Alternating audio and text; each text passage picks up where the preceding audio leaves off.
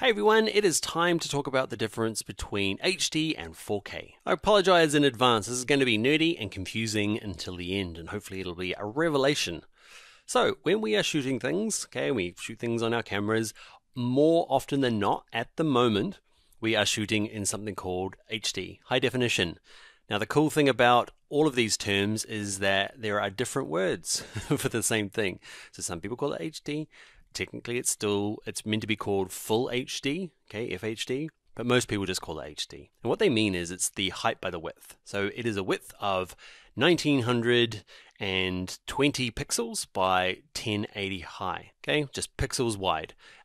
You've heard the term 1080p maybe, they just mean the width, the height. Often people don't refer to the width of it, they won't refer to it as 1920. They'll just say, hey, I'm shooting 1080. And if you want to impress people, you got to call it 1080. 1080, people will know you're new. So say 1080.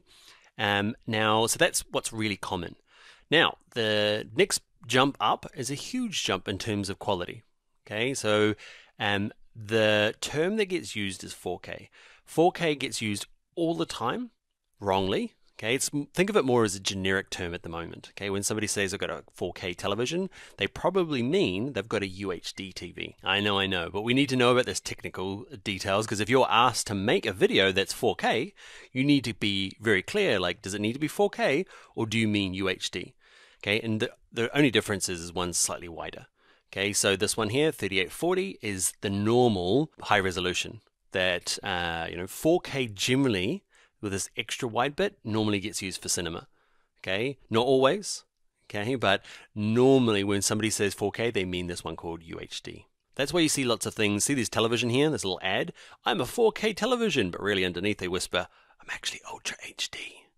So you can go in looking at TVs now and go, oh yeah, it's 4K, and know that they probably mean Ultra HD, and they probably mean this size, not that size. SD, standard definition, that's what televisions were when I was growing up. And then we got HD, which was super fancy, and then that got left behind by UHD or 4K. And depending on when you're watching this, 8K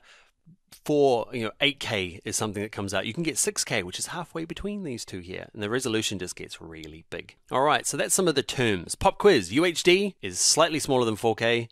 But when people talk about 4K, they generally mean ultra high definition, UHD. Let's talk about some of the other things you need to be concerned about. Next thing we're going to talk about is, should I be recording in 4K and editing in 4K and then sending out my files in 4K? Now I'm going to use the word 4K in its general terms. I mean UHD, because nobody calls it that. So I'm just going to call it 4K from now. Is that okay? Just to confuse things? Get you ready for the real world. So should I be shooting everything in 4K? Yes and no. I flip and flop at the moment. If you're watching this in the future, 4K might be the standard, and 8K might be the decision whether you go up to. But at the moment, 4K has pros and cons. If you are going out to cinema, you are going to be asked to do proper 4K. And if you're going to television or doing commercials, they're probably going to want 4K. So you're going to need to be able to shoot from cameras shooting 4K. So lots of cameras at the moment don't go up that high. It's becoming more and more common. My camera that I shoot from in my studio here, my Rebel 7, does not shoot 4K. It's too old, not fancy enough. And it's not even really a video camera. It's more of a DSLR that I use to shoot video on. Very common to do. So I could say, actually, I can't shoot 4K because I physically can't. Cell phones, though, most of them at the moment, can shoot 4K. Great, so you're gathering in the data. That's your decision to make at the beginning. Is the end product, does it have to be 4K? Because then there's no decision to make. The decision you might have to make is, I'm doing this for, say, social media, and maybe YouTube or Facebook or for our website. Should I be shooting in 4K and editing in 4K? Pros and cons. Cons are that the size, can you see the size? That's HD, It is double. Not even double the size, it's 4 times the size. Can you see this green box here? It fits not just twice the size, it's twice as wide, but it actually is another high. So you can kind of see, I can fit how many of these? 1, 2, 3, 4. I can fit 4 full HDs inside of my UHD, and that is super stressful on your computer. If you are finding this course hard, I've shot everything in this course I've got all the video ready for you in Full HD because it's quite common now, and because the file sizes are quite small, and because Premiere Pro won't have seizure and die. Okay, Full HD might make it. Okay, so you've got to decide whether you have the hardware capabilities, and if you're prepared to do it, and everything's going to run a bit slower and everything's going to be a bit harder, at the end of that, is the end result worth it? So we've discussed sometimes 4K or UHD have to be done because it's the technical requirement for the project you're working on. But let's say we're going out to, say, YouTube. Okay, you run a YouTube channel and it's going out here. So I'm looking at, you can follow this one, it's an 8K New Zealand Ascending. Okay, they've got these guys here, Timestorm Films, got some really cool, high quality 8K footage. Now, when I started this up, it defaulted to HD. You can kind of see this little cog down here because it knows my internet connection has no business going up to these higher ones. Okay, so it said, because there's no generic terms, that's the general term for HD, is 1080p. Okay, that's the height. You can have a smaller, okay, 720 or 1440. Now these are HD just because YouTube doesn't know what else to call them. So you go from this one, jumping up to 4K, which is the height, okay, 2160, and then all the way up to 8K, 4320. Okay, it's massive. Now, me as a user, I'm only ever going to see this because that's what my computer and my internet connection decided. If you're watching on, so let's say I go up to 4K and have a watch. Okay, it's going to run a bit slower, burn through my data, but it's going to look slightly better. It's going to look pretty good on my screen. Now, the cool thing about this is that it's beautiful work, okay, with beautiful scenery that actually deserves a bit of 4K. Dan's how-to videos with me talking, I'm not sure deserve 4K, okay, and all the extra hassle that comes along with processing it. You have a watch of this video and have a little look through. The thing is, if I go up to 8K, it's not going to look any difference from 4K because I'm watching it on a screen that's in front of me right now. There's a 4K monitor. It can't show 8K. So even though this is awesome, my 4K monitor can't show it. So I would never work in 8K myself at the moment, ever, because the standard kind of monitors out there that are going out, laptop screens, are no bigger than 4K.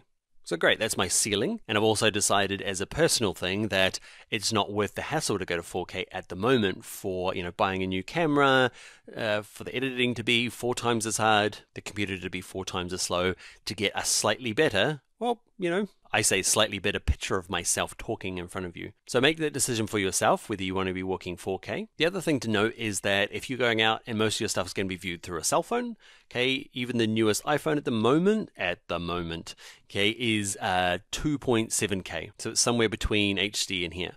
Can't actually show 4K. So it doesn't really matter if they can click the button that says show me 4K, they're only getting half of that because cell phone screens are just not complex enough. Okay, so that's the argument between HD and 4K. All right, let's look at some 4K footage just as an example. In your footage folder, you should already have it. It's called Clouds UHD. Okay, we're looking for the one that's called End-to-Open, that one there. Okay, you can kind of see there, look, there is HD versus UHD.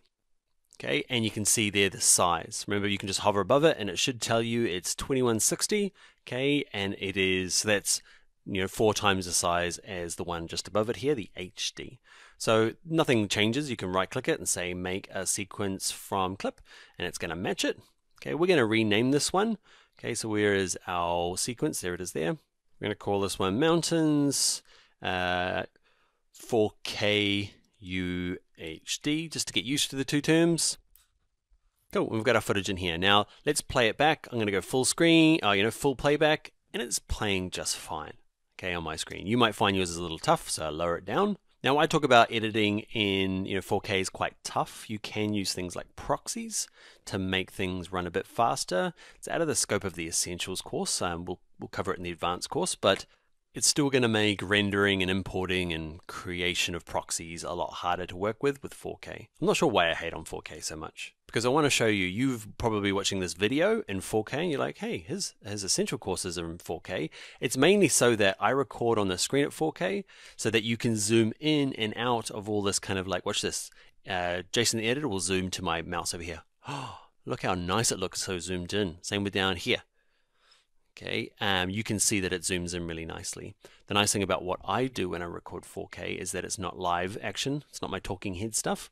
Okay, it's just the screen capture, which is actually quite low in terms of, it's just, there's not a lot of colors, not a lot of movement, so the file sizes are smaller, and so that the computer runs reasonably fast when it's editing it. Now, this is a bit of a waffly rant kind of video because it is a bit of a waffly, my opinionated topic to talk about. Because in the future, in a few years from now, nobody's even going to be talking about should we be doing HD or 4K. It's just going to be super simple. But at the moment, it is a bit of a should I, shouldn't I, pros and cons kind of talk to have. All right, last little parting shot is when you are downloading footage, say from say free stock footage or any stock footage. Let's say, can you see this one here? It says HD. So I know what kind of size it is. It's going to be the height of it. It's going to be 1080. And this 4K one is we're not sure. I've told you that 4K sometimes means 4K and sometimes means UHD. Let's have a little look. So in this one here, we can go on free download. You can see we've got standard definition. Okay, the smaller one. We've got this one here, which is 1080, which is our normal full HD. There's an in-between size here, and then this one. Okay, 2160 is the height, and 3840 makes it UHD, not 4K. Does that make sense? Let's have a little look back at this one. You can see they're the same height, 2160, and this one here, UHD is that slightly smaller, okay, 3840. So that's it. We're going to do some practical application of it now. So next time you walk into like a department store and they're selling TVs, you can get all nerdy in there with the guy trying to sell it to you about 4K and UHD and 1080 and FHD and... Or you're going to forget this straight after this video because you're like, I do not care about any of that then. And I wouldn't blame you. Let's get into the next video where I'll be a bit more concise and we'll do some practical applications. Alright, that's it for this video. If you enjoyed it, give the video a like. Consider subscribing to the channel here. And also, if you want to go a bit further with Premiere Pro, consider checking out my Premiere Pro Essentials course. There is a link in the description. Bye now.